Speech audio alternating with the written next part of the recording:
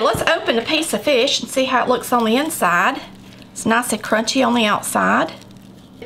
See how Amy did with her tartar sauce?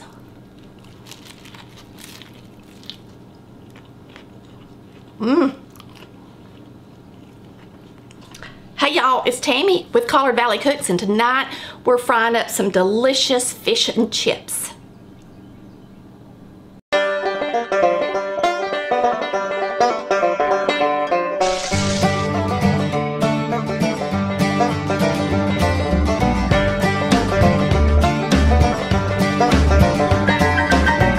We're going to use a cup of self-rising flour.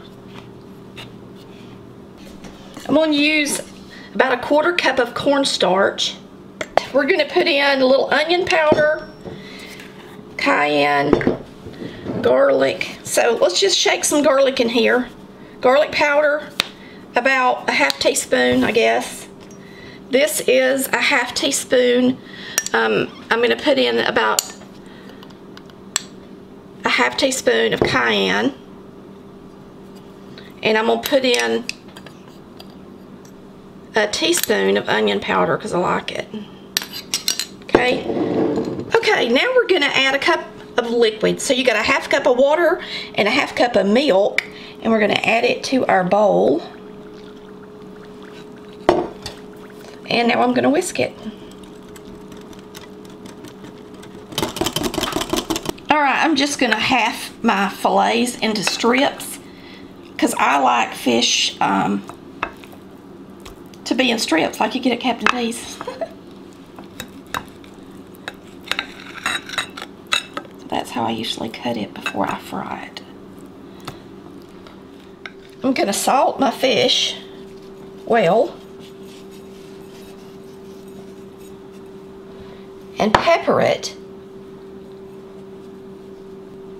For the fish, we are going to barely dredge it in some self-rising flour. Then we're going to dip it in our batter and then fry it. And yes, I do think I will add some more oil. I forgot about this over here. It probably needs to be more like deep frying than pan frying. While I'm waiting on them to that grease to get a little bit warmer, I'm just going to go ahead and lightly dredge these real quick.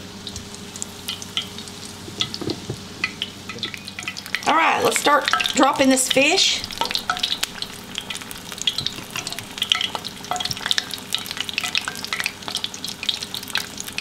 You want to shake it just a little bit and then lay it in there. And it was really big. I'm going to use my hands. I hate tongs that have silicone on them. They ain't worth a flip, really. They don't work near as good as metal tongs. For your information,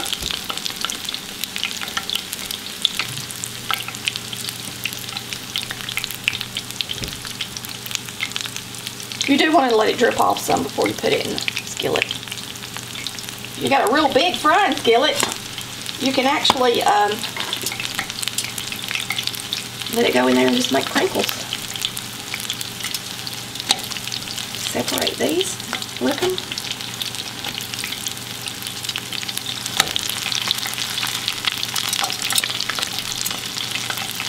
I think this one's ready to flip.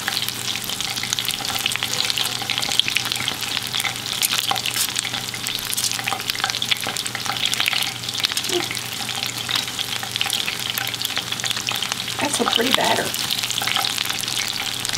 It's going to be tasty too because we put some good stuff in it. Now this one, I'm going to take that, turn the other direction so that it's the shape of the skillet and the way in there better. I'm going to put it back over. Just turn it around like I should. Okay. Those are looking pretty, aren't they? They look really good. These we can get out. The other ones we can flip.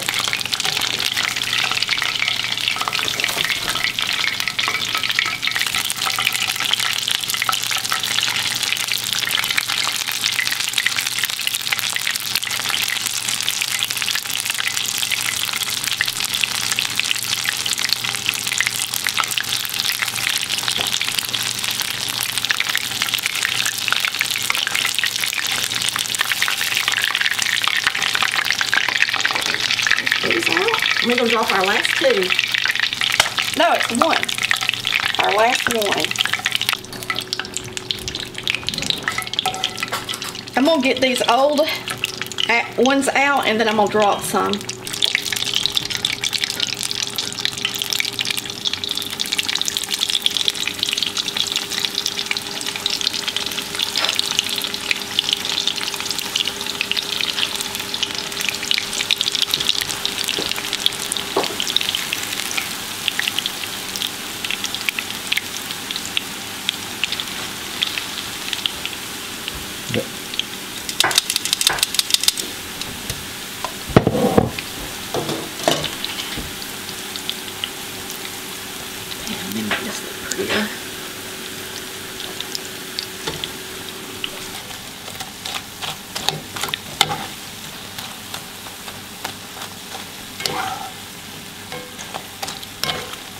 This makes me want to make some funnel cakes for y'all.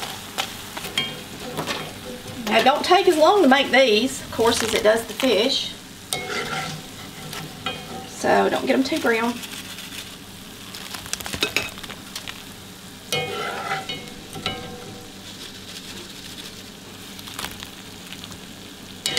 I'll do one more batch. And then we're gonna eat.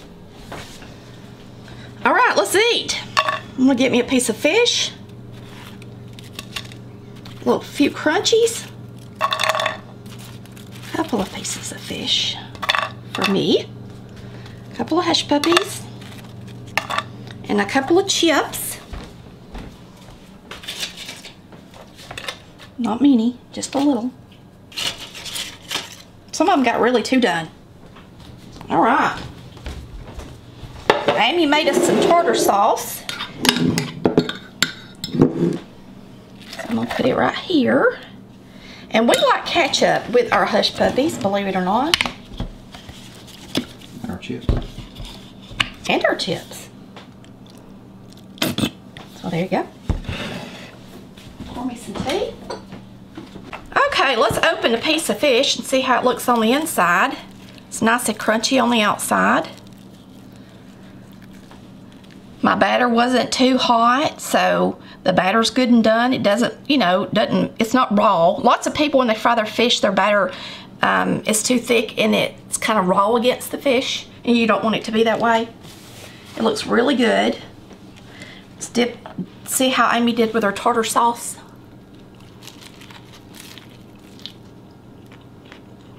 Mmm.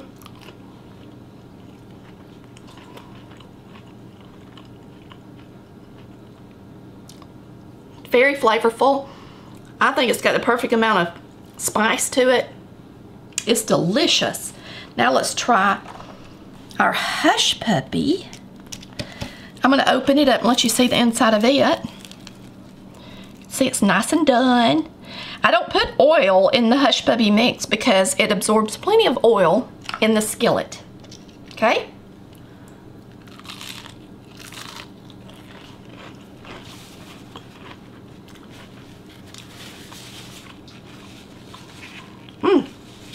This is like being in a restaurant again tonight. Thanks for watching Collard Valley Cooks, where we cook like Mama did.